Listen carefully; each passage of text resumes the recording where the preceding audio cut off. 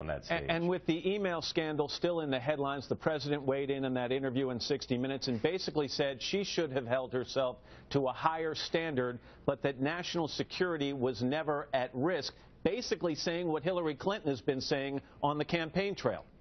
On the one hand, you could argue he did help her out a bit, saying national security is not at issue. Hard to know exactly how he's reached that determination when the FBI is still investigating.